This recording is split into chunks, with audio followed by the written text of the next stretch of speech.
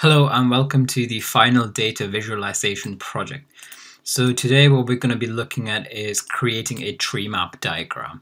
And now what this is we have to create an app like this code pen here. And a tree map has a bunch of data and it creates these tiles. And the size of these tiles depends on some kind of factor in the data. So in this case it's the value field right here. So the higher the value, the larger the tile. So we can have a choice of data sets to do this. So we can either have the biggest Kickstarter programs, the top grossing movies, or the largest video game sales. And I'm just going to open the one that's for the movie. So I'm going to do the highest grossing movies for this. And I've just created a simple project to start with. So I have a HTML document here. I've imported D3 using the script tag, created a style sheet. I've also created a canvas in here with just the ID of canvas, and I've also imported my own script tag here and the test suite as well.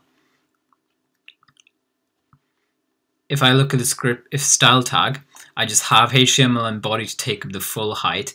I've set the flex box to just center the SVG canvas, and I've given it a background color. I've also set the width and the height of the canvas. What I've done in the script tag is I've saved the URL for the JSON file, so this one here. I've saved that into this string called movie data URL. I have this variable here, movie data, which will store the data once we import it so we can access it later. I have canvas, which is just a D3 selection of this SVG tag right here, so we can reference it easily. And I have this function draw tree map. So what we'll do is we'll import our data right here, and then we'll run the draw tree map function to actually draw the tree map from this movie data URL. So what I'm going to do is just open this, open up index.html with live server. And yeah, we're ready to get started now. So we have a canvas here and a test suite. So the next thing we're going to look at is trying to import this JSON data into our app as a JavaScript object, so we can actually use it with D3 to draw the tree map. So I'm not going to use the XML HTTP request for this, because I'm just going to use D3's JSON method, which is a lot quicker. What you do is you call the d3.json method, and as its only argument, you give it the URL of the JSON file, which I've saved here to movie data URL. Remember that that's just this right here. And what this does is it returns a promise. So we'll call the .then method and give it a function to run once the promise has been resolved. So once we have a response. And this function will take in two things. So it'll take in the data, and this data right here is basically the JSON file, but it's been passed into a JavaScript object for us. And we also have, if we have an error, we'll have this error right here. So what we want to do now is, if there's an error, we just want to console log the error so we can just understand it. And if I put an else statement here, so this means there's no error and we have the data. Remember, this data has been passed into a JavaScript object already. So what I want to do is just assign it to this movie data variable right here. So I'll just say movie data equals data, and I'm going to console.log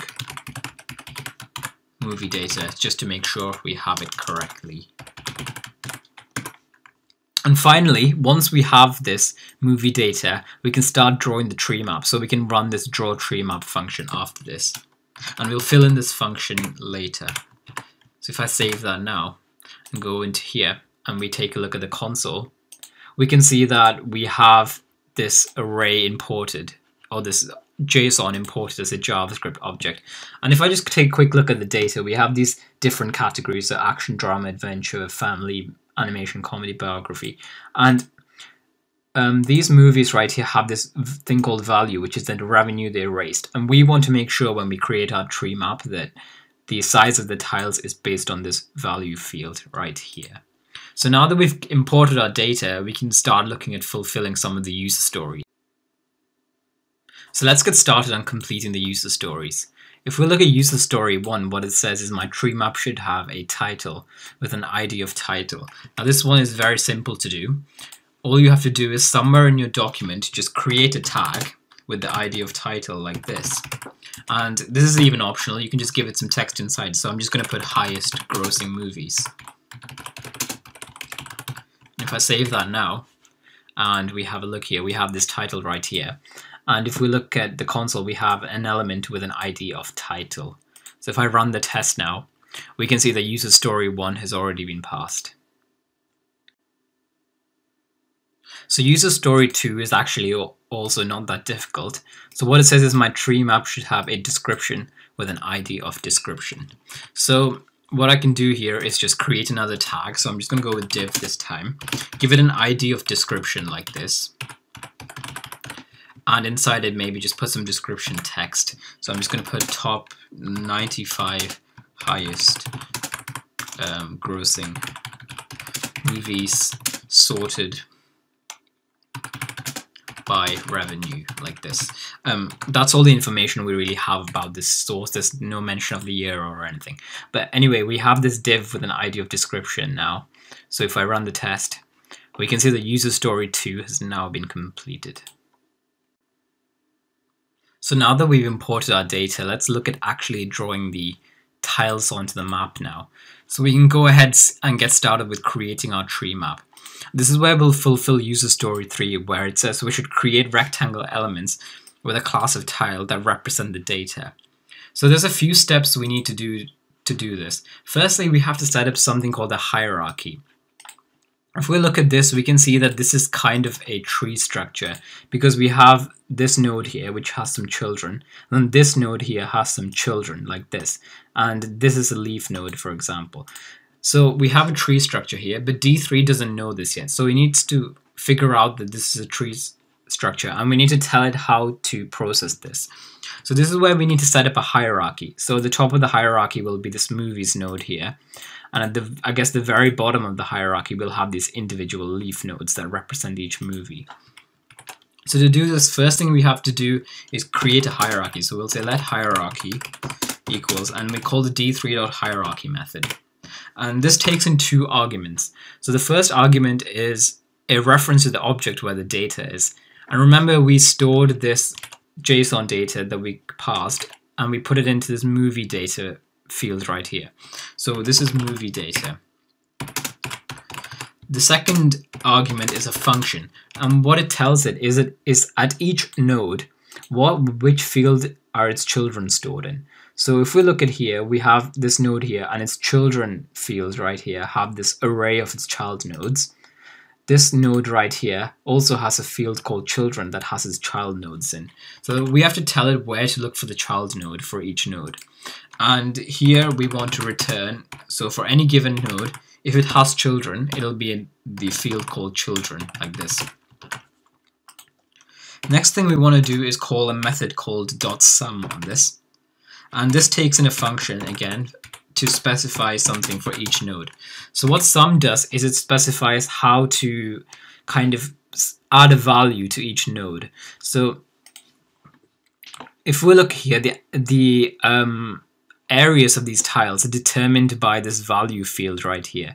And what this means is like it'll be used later to determine which tiles to give the largest area and which tiles to give the smallest area. So we're basically looking at something to quantify the value of the node. And if we look at the leaf nodes, we can see that they have this field called value, which contains the revenue. And we want a higher revenue to have a larger tile and lower revenue to have a smaller tile. So this function, this sum function, tells it which field to look at in any given node to kind of categorize how to value the nodes. So like how to use it to generate an area, for example. So we want to return the value field. So on any given node, we want to return the value. Again, this will become a lot clearer once we start drawing it. Finally, we have a function. We have another method here called .sort, and this takes in 2 nodes. And what we do is for any given node, we tell it how to sort it. So I'm just going to write the code out here and explain what this is.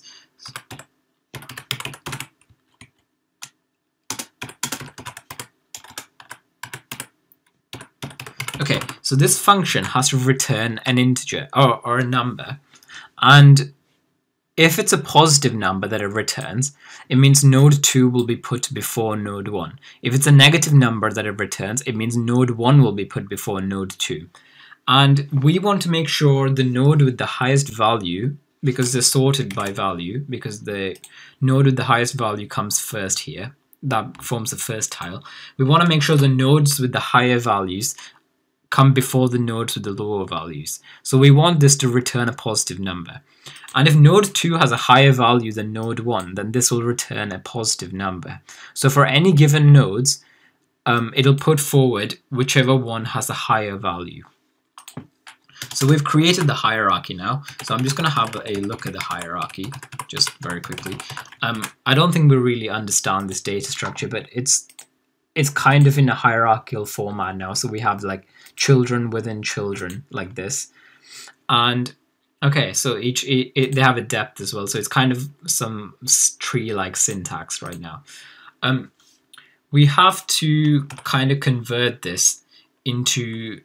Actually, I'm going to call the leaves method because we're only interested in this leaf node. So we have these branches, and the leaf nodes are the ones that have the movies in them. So leaf nodes are the nodes with no children. So that's like the direct movies themselves. So if you look here, this is a branch, branch, branch, and then we finally get to this leaf right here. So because this has no children. So if we do hierarchy.leaves, what it does is it returns all the leaf nodes. And if you look now, we have 95 of these leaf nodes since we have the top 95 movies, and they have some values with them. Now, this isn't enough for us to start drawing rectangles from because we haven't calculated any dimensions or anything. So what we have to do now is to create a tree map with it. So I'm going to create a method here. So remember, I'm creating a method. So I'm going to say let create tree map equals d3.treemap. So we call this method, just treemap. And then we also call another method on this called .size. And this is where we set the size of our total tree map to be. So that's like the total width and the total height of our tree map. And remember that we had our canvas as 1000 by 600. So I'm just going to give this 1000 by 600 like this. And remember, this create tree map is a method. That's why I've called it create tree map. So what this will do is this is a method. And what we can do now is give any hierarchy to this method, and it will create a kind of tree map from that. So it'll put some data fields into the leaf node so we can actually start drawing some rectangles with it. I'll show you how it works.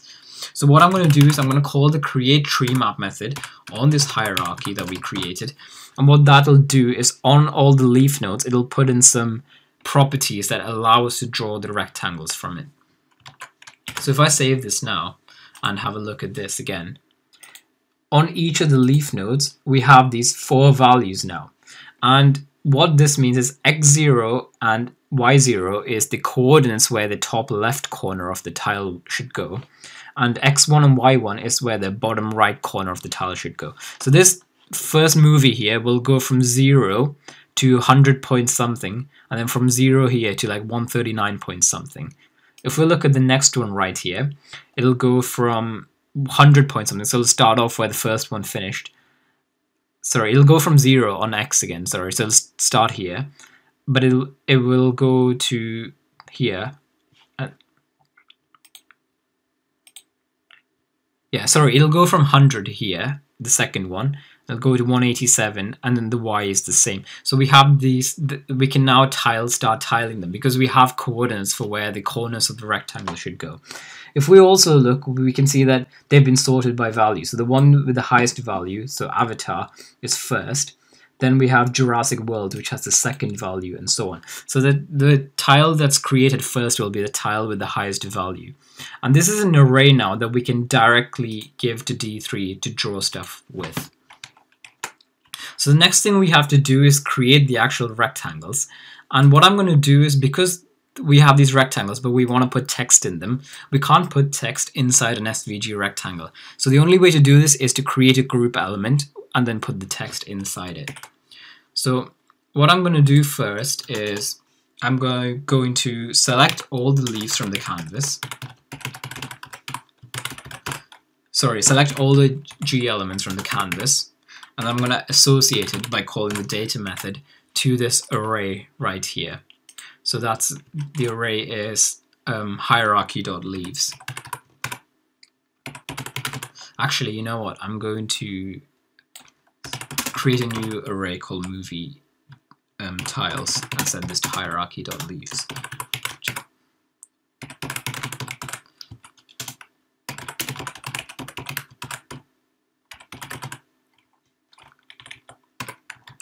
So yeah, I'm gonna use the movie tiles here just for some clarity. So this array is used to create each of the movie tiles. So then I'm going to call the enter method to specify what to do when we don't have a G element for one of these movie tiles, which is all of them, and we want to create it. So we want to call append and create a new movie tile, sorry, a new G tile here. And I'm going to assign this to the variable block. So if we have a look now, we can see that inside our canvas we have all these G elements, and we have 95 G elements created. So now we need to create some rectangles. And remember, block references this G element. So what we can see is we can append each block with a rectangle,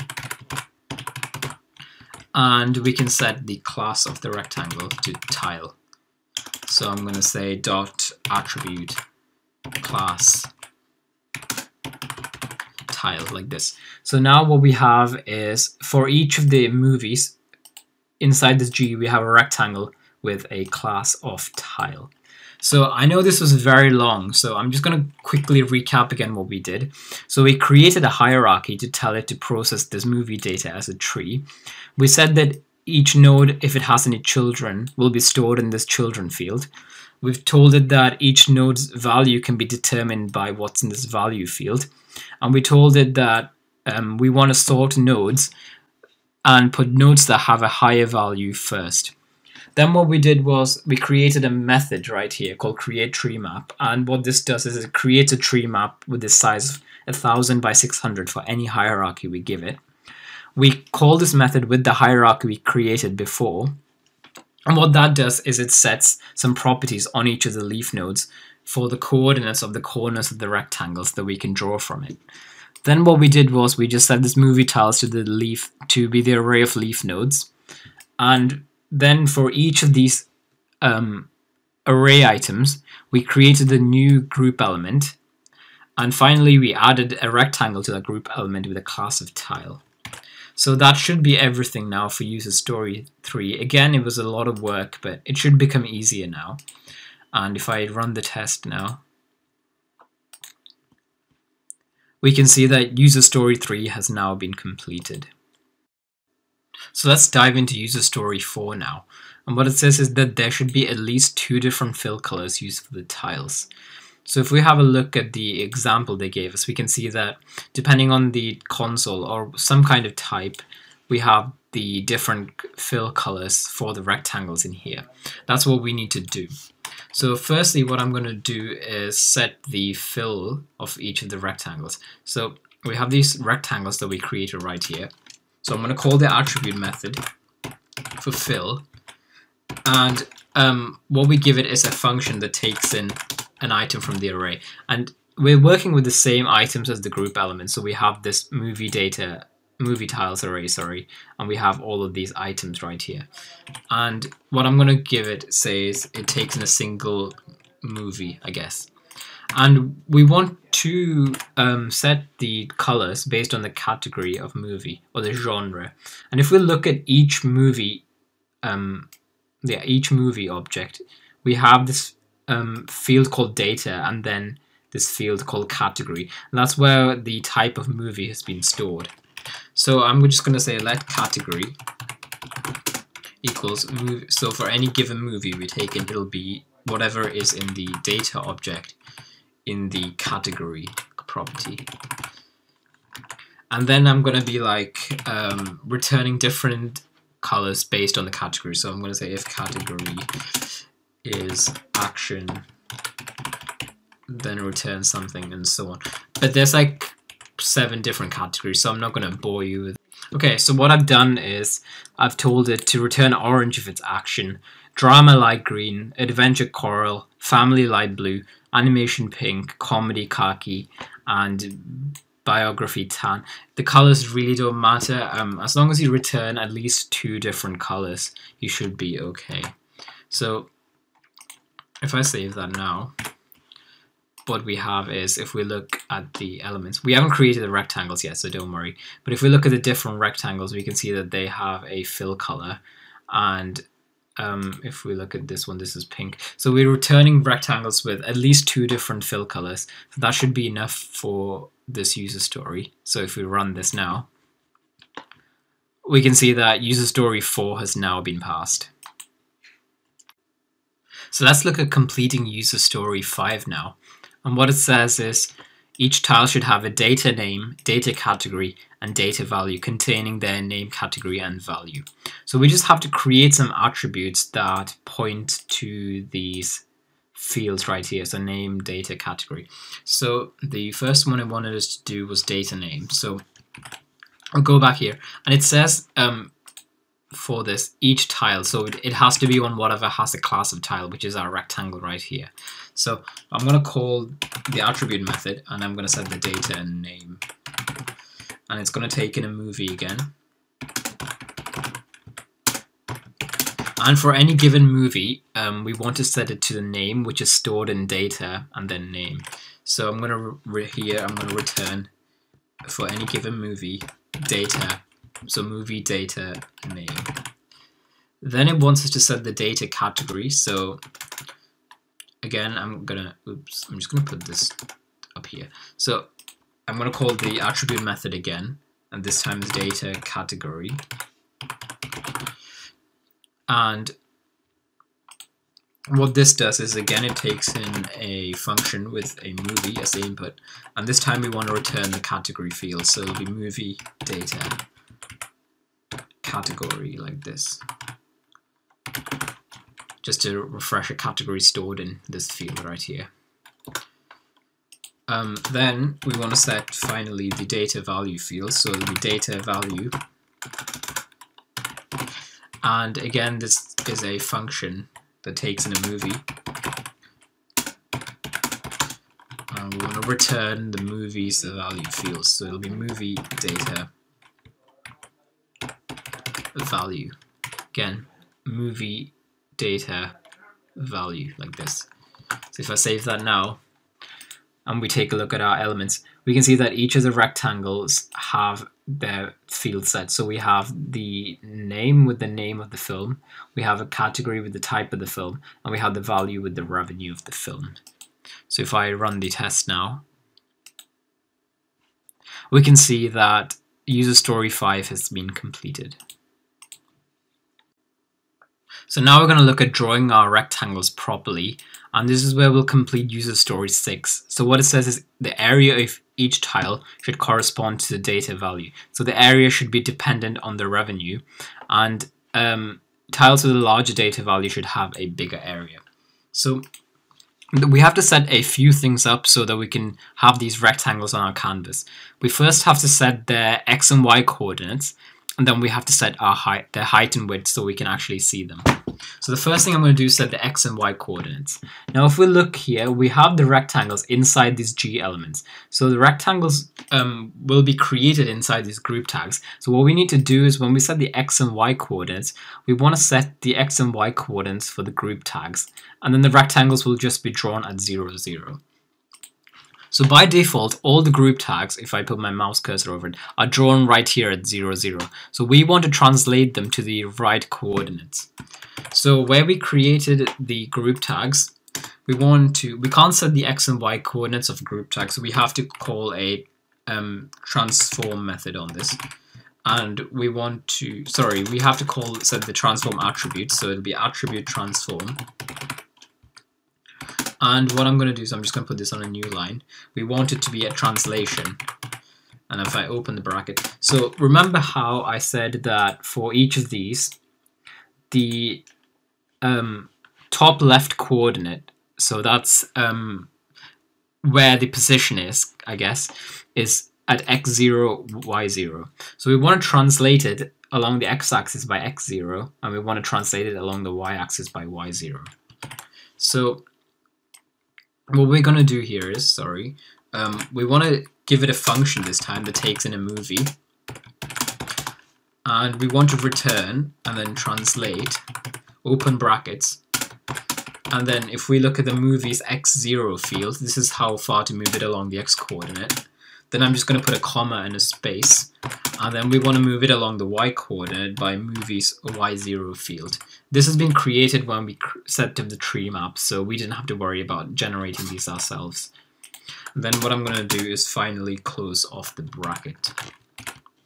So if I save that now, we can see that the G's have been translated, and we can see that this group, the first group element, starts at 0, 0 here. The second one starts at x equals 100. Third one starts here, and so on. So they've all been placed now correctly all over the place. Next thing to do is set the width and height, and for the width and height we can just set it on the rectangle itself, because we want the rectangle tile to have a certain height and width.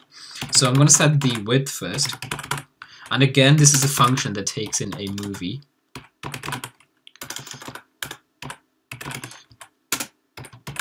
And if we think about what we can return here, in any of these given movies, we don't have a width and height attribute. But given that the top left coordinate is at x0, y0, and the bottom right coordinate is at x1, y1, we can calculate the width and the height from this. So the width must be x1 take away x0, because x1 is the x-coordinate of the right side of the rectangle, x0 is the x-coordinate of the left side of the rectangle, so the width of the rectangle is x1 take away x0. So for any given movie, we want to set this width like this to return, and then we want to take away x0 from x1, so it will be x1 take away the movie's x0 field. Finally, we have to set the height, so I'm just going to give a height function.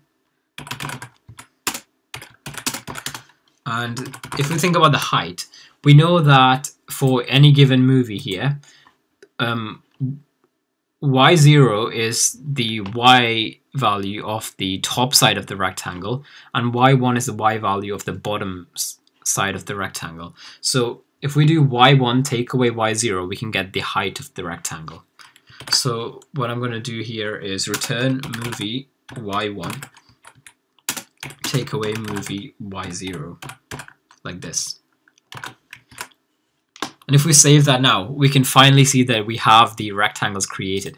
And if we look in here, we have these rectangles with the class of tile, and they've been added.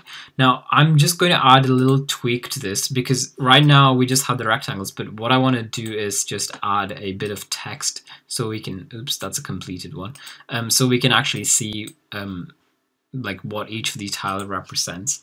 And like I said, you can't add a text to a rectangle element, so we have these group elements right here, so we can just add a text in this group element. So remember that block was the selection for the group element. So what I can do here is I can say block.append, and we can append this with an SVG text element. And then we can call the .text function to set the content inside the text tags. And again, this is a function where we'll take in a single movie. And for each movie, we just want to put the name of the movie in here. And remember that the name for any given movie is stored in data and then name.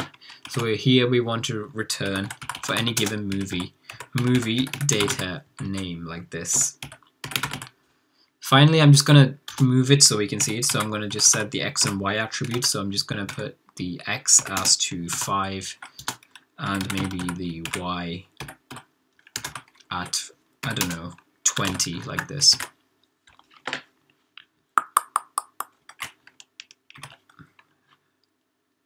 Oops, this should be movie. So if we save that now, we can see that we actually have text that represent each movie now. So that should be enough to pass the user story. So if we have a look now, we can see that the area of each tile does correspond to the data value element. So that's user story 6. So now what we're going to do is create a legend like this here so we can identify what category each of these blocks belong to. And this is where we'll be completing user story 7. So what it says is my tree map should have a legend with an ID of legend. So this one's fairly easy to do. All you have to do is in your document somewhere, create an element, and it has to be an SVG element because we have to have rect elements in it. So just create an SVG element with an ID of legend like this. Oops, legend like that. And save that. And if you run that now,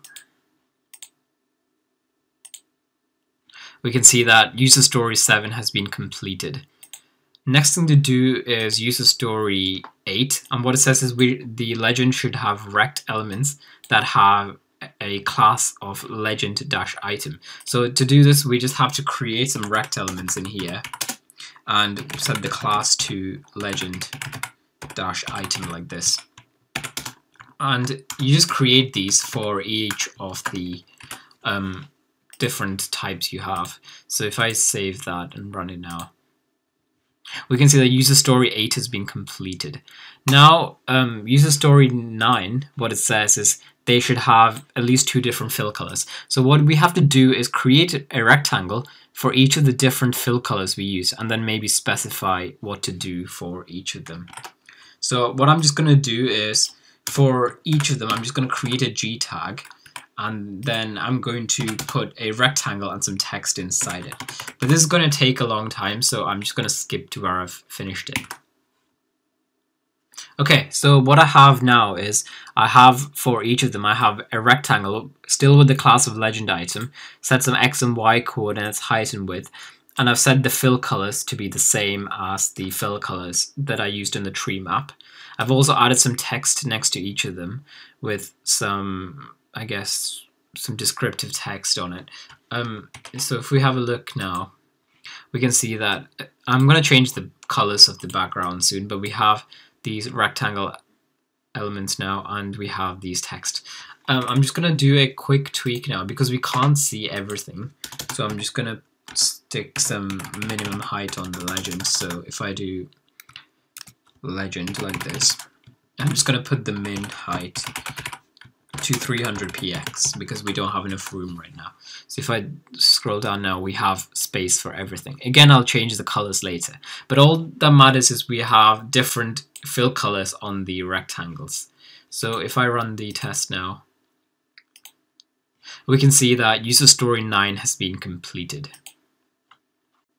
So we're almost finished now, so we just have 2 more left. So if we look at user story 10, it's another tooltip one. And what it says is when we mouse over one of the tiles, we can see a tooltip with an ID of tooltip that displays more information. So the first thing we need to do is create a div with the ID of tooltip. So I've done this a lot of times now, so I'm just going to go through it quite quickly. But if you watch the bar chart video, I explain it really in a lot of detail. So I'm just going to create a div with an ID of tooltip like this. So this is where we'll put our tooltip information. What I'm going to do here is where I selected the canvas, I'm going to just create a selection for the tooltip, and I'm going to say d3.select and the ID of tooltip like this. So we've selected that tooltip. Next thing to do is set the tooltip to be invisible by default.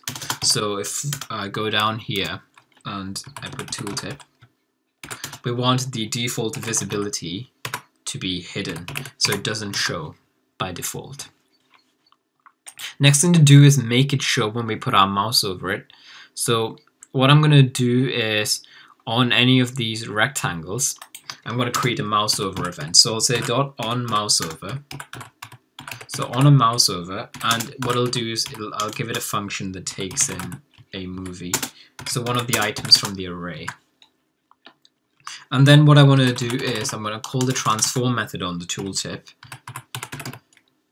Sorry, transition method on the tooltip to change its style. And then I'm going to set its style of visibility to visible. And then what I'm going to do is create a mouse out event. So mouse out means we're not hovering over it anymore. And again, this is a function that takes in a movie, but this isn't really important. And what we want to do is transition this back into hidden. So I'm just going to copy and paste this and put hidden like this. Next thing I'm going to do is set the actual text of the tooltip. And I'm just going to use the inner HTML method to set the content inside this tag right here. So I'll say tooltip.innerHTML. Sorry, it's just HTML. The method is just called HTML. And this is a string that we give it. So one thing I'm going to quickly do is for the, I'm going to create a variable called revenue here. And what this will be is we have to select the revenue of the movie. So that'll be for any given movie, that'll be movie data and then value. So I'm going to say movie data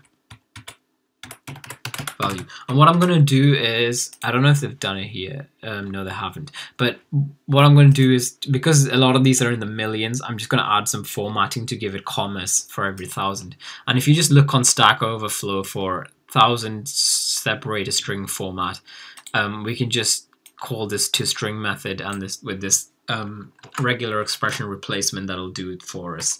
So whatever the value is, we want to just set the commas. Again, this is completely optional, so there's no need to do it really. Then inside the text, what I'm going to do is I'm going to put a $, maybe, then the revenue, then I'm going to put a new line. Actually, I'll put a horizontal line here, and then I'm going to put the movie's name, so I'm going to put movie data name like this. So this will set the inner HTML, and I'm just going to double check that that's what I'm supposed to do. So yeah, I think so. So if I save that now and have a look, we can see that we have the tooltip appearing whenever we put our mouse cursor over one of the tiles, and we can see that it shows the cost that's been formatted and also the name of the movie. So yeah, that should be everything we need for tooltip test 1 or user story 10. So if we have a look now, we can see the tooltip test 1 has been passed. So let's look at the final user story now, which is user story 11. And what it says is the tooltip needs to have a data value attribute that is the same as the data value of the area. So this is very simple to do. So whenever we hover over it, what we can do is set the tooltip's attribute of data value. And remember, we're already working in a function that takes in a movie. So we can set this to just the movie's data and then value. So if we look at the data value that we did, that's exactly what we did. And remember that a movie's revenue is stored in its data and then value like this. So if I save that now and we take a look at the console and we look at the tooltip, we can see that the data value right here changes to whatever the revenue of the movie was. So if I run this now, we can see that we've passed all 12 user stories and we have completed the Treemap project. So I'm just going to go ahead and do some styling to this to make it look a bit better. Okay, so what I've just done is I've just added some CSS styling. I've also put these into some more divs just to organize the space a little bit better. I changed, mostly just changed the, haven't changed the script at all actually. Mostly just changed the colors of it, set some width and height and attributes. I added a hover to the tiles so that it changes color when we hover over it, so we know exactly which one we are looking at. So if we have a look now, it looks a lot better now, and we can see that the tooltip appears here. We have the legend here, description, title. None of the functionality should have changed, so if I run the Treemap test again, we can see that all 12 tests pass. What I'll do again is I'll put the source code and the written guide in the description so that you can copy it if you get stuck. What we can do now is just go ahead and put this into a code pen and submit it. And this is the last project, so we can go ahead and claim the data visualization certificate now. So yeah, thank you for watching.